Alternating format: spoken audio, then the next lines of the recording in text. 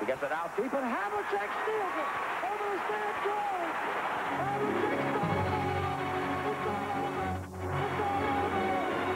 Between 1957 and 1966, the Celtics won 9 NBA titles.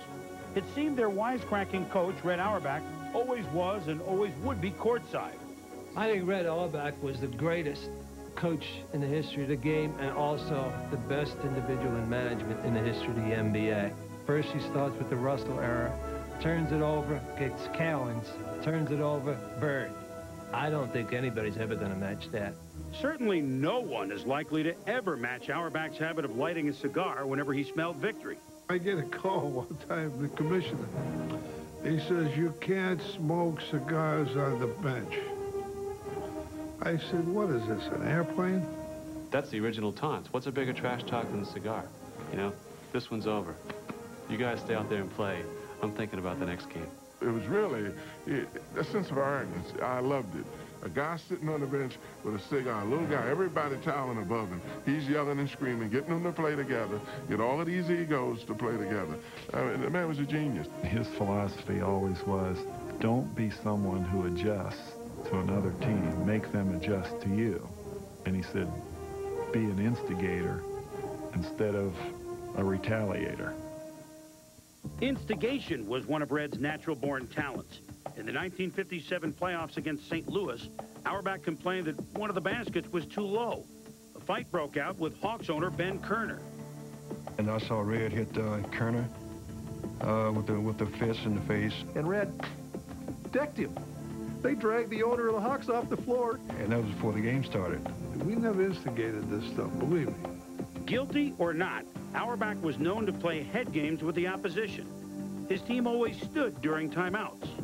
That tells you as a player that you don't get tired. So if you can stand up during timeouts and that other team over there sitting down, they're looking at you, then you're going to have the psychological edge on them. L.A. used to complain that Red Auerbach deliberately turned the water off in the shower after the game. Then they used to object that the building was so hot. We did it on purpose. Before the game, you'd be ushered into your locker room, which was slightly bigger than the closet.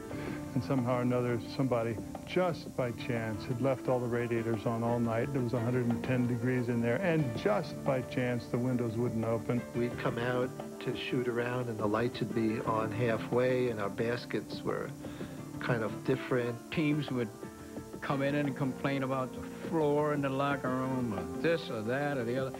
But Red used that. As long as that affected them and gave us a competitive edge, I'd go along with it. I said, yeah, sure, I did that. I've been stupid, but they fell for that nonsense. He lived his whole life like this, you know. His ethics were those of convenience. He was like a spitball pitcher. Maybe he's doing it, maybe he's not, but if the hitters think he's doing it, there's an edge there. Reserving his most brilliant psychology for his own players, Red's so-called sixth man was a successful application of the power of positive thinking. When you get 5 guys that walk out on the court, that get all the love, the spotlight, everybody acknowledges they're supposed to be the best because they're starting. But there's one guy, maybe 2 guys sitting there saying, I'm just as good as they are. As usual, when things get rough, Coach Red Auerbach calls on his clutch man, Frank Ramsey. Red created the 6th man, and it became such an effective tool for getting that guy to get the feeling that he was appreciated. Not a destructive force, a very important player. The master manipulator. This was Red Auerbach after a game. He'd walk over to JoJo White and say, JoJo, I just saw Brian outside. Boy, that son of yours getting big. JoJo be happy. He'd walk over to Dave Cowens. He said, Big Red, and give him a cigar. Dave is happy. He'd walk over to Paul Fowler and say, Paul Fowler. And Paul Fowler said, Red. And Paul is happy. The best person I've ever been around in managing men was Red Auerbach. Red knew how to interject fear. You know, you guys are not diving for loose balls. I hope you've paid the mortgages on your homes. Training camp, I can recall the first couple of days, all we did was run. The fast break is a running type game and demands real strength and stamina. He had like Lombardi torture drills. He would put us running through these drills, backwards, forwards. I mean, we'd run sideways. Though his teams made the playoffs in each of the first 10 years as head coach, Auerbach never won a title. But his fortunes would change when he masterminded a deal to get Bill Russell, the second pick of the 1956 NBA draft. With Bob Cousy in the backcourt, Red had the cornerstones to his dynasty. Cousy brought to the game the kind of excitement the Globetrotters had built their fame and fortune on, and bringing in new passing and ball handling skill. Russ enabled us to become even more effective with this transition game because he literally controlled the defensive board. He was a good outletter, and then he added a dimension of defense and shot blocking that had never been seen before. Bill Russell was content not to score. He made his contribution by getting the ball. Auerbach engendered and created an atmosphere where we were all team players.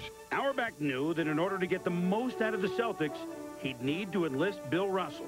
And the day before training camp, Red says, "Okay, Russ, you were great last year. You're going to be great this year. But here's my problem." He said, "I got to be all over you. Because you know why? Those other guys, they're going to wonder how I'm going to treat you now. So when we go out there, I want you to screw off a little bit." They made the deal. So he went out, first chance he got Red, stopped the practice. Russell screamed and yelled, and of course Russ had great dignity. And Russ, because he gave his word, stood there and took it. But he told me, he says, I wanted to punch him right in the mouth. Auerbach was the perfect coach for Bill Russell. An American Jew from New York City, he understood the racial dynamics in blue-collar Irish Catholic Boston. Bill Russell was the first black athlete in Boston of any prominence. Red Auerbach became Bill Russell's John the Baptist. The greatest of them all. Red said, "You know, Russ," he said, "you're Afro-American, and that's new to this league. You've got to wipe everybody out." To Auerbach's credit, he funneled and handled this anger and this intensity. One season they had 5 whites, 5 blacks, and a Jewish coach. And I never saw such esprit de corps or such pride in the team. We didn't see color, we saw W's. When Auerbach stepped down as coach, he handed the reins to Russell, the NBA's first black head coach. I theorize that at this stage of his career, who could better motivate Bill Russell than Bill Russell? Bill, this is a sensitive question, but it may need answering. As the first Negro coach of a major league sport, can you do the job impartially without any racial prejudice in reverse? Yes. As general manager, Auerbach carried on the dynasty by drafting Dave Cowens, Larry Bird, and Kevin McHale, and trading for Robert Parrish and Bill Walton. He'd bring the Celtics another 5 NBA titles. Probably the key element is the authoritative figure at the top establishing a sense of family, a sense of loyalty, a sense of trust and responsibility amongst everybody in the family. What made it all happen for the Boston Celtics was Red Auerbach. He was shrewd enough and clever enough to figure out how to keep those guys together, compatible, and keep that edge. He kept the players hungry. I would consider Red Auerbach a great coach, not only because he had so many victories, so many championships, which is the ultimate mark of the man, but because of the team that he built, the spirit that he built, the tradition that he built.